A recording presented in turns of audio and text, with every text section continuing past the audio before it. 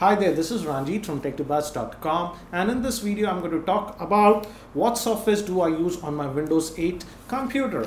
And if you recall, I made a video on around middle of February 2013 that I was migrating from a Mac to a Windows 8 PC, and I told you guys that I'll be making a video about it after a month, but due to my busy schedule I couldn't do that, and I'm happy to say that I've completely migrated to Windows based machine, and during the last 3 months I did not even switch on and go back to the Mac even once. So let me talk about some of the softwares that I use, and as I said, you can check out this video for more info why I migrated to Windows. And the main important software that was having a problem with me for moving to Windows was the video editing software.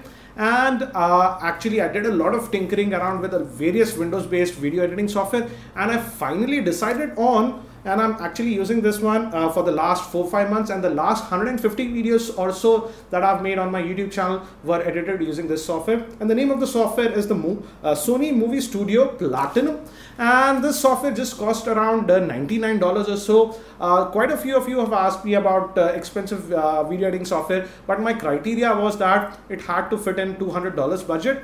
That's why I selected this one. This software is actually what do you say, it's a stripped down version of the Sony Vegas video editing software. It has most of the features, but some of the fancy features are simply not there. But the price suited me, and I tested it and it works for me. Alternative software for this that I was going to buy was the Camtasia Studio, but it was around $275 or so. So for my video editing needs, I'm settled with this Movie Studios Platinum, and it works great for me. And I'm happy to say that this software is so good that it's actually saving around 30 to 40% of my time in editing each video compared to the Final Cut Pro that I was using on the Mac. So I'm really happy with this software.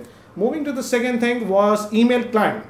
I actually had an old license of Windows Office 2003, and I did install that, and Outlook was also there. But after using Outlook for about 4 or 5 days, it crashed on me once. I thought it's an anomaly, okay, fine. But again, after 2-3 days, it was a little bit slow and crashed on me. So I simply gave up on Outlook, and I was kind of disappointed.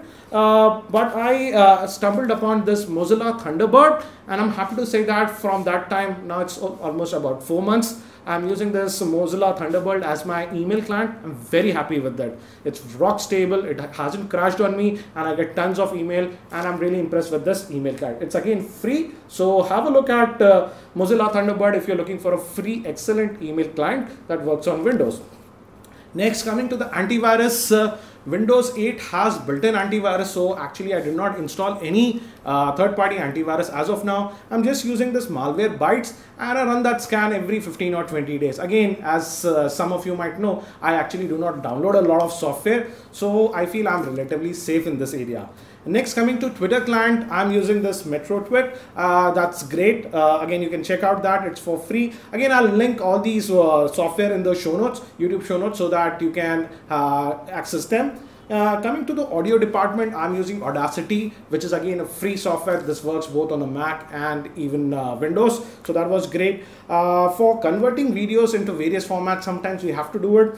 I'm using this free video converter from Koeta software, and that works great for my needs. For screen capture, I'm using HyperCam 2. Again, this is free and it works great for my needs. For simple image editing, I use paint.net. It's a simple software, and this is also free. So these are some of the softwares that I'm using, and I'm actually pretty happy with my setup. Again, the software list is not much, but it helps me to get my work done. And again, regarding Windows 8, during the last 4-5 months, I would say that I didn't even use the modern UI apps even 1% of the time. I simply boot into Windows and just go to the desktop. So those Metro apps are irrelevant to me, and I would say Windows 8 did not impress me that much. If actually I have the license of Windows 8, that's why I'm on Windows 8. I don't want to buy a new license of Windows 7, but personally I would have preferred Windows 7, because Windows 8 is the same wine in a twisted new bottle. So Windows, I use Windows 8 mostly in the desktop, and I'm pretty happy with that. So again, do let me know if you're using some other productive softwares from Windows that you like, that might be helpful for others. Do share them in the YouTube comments.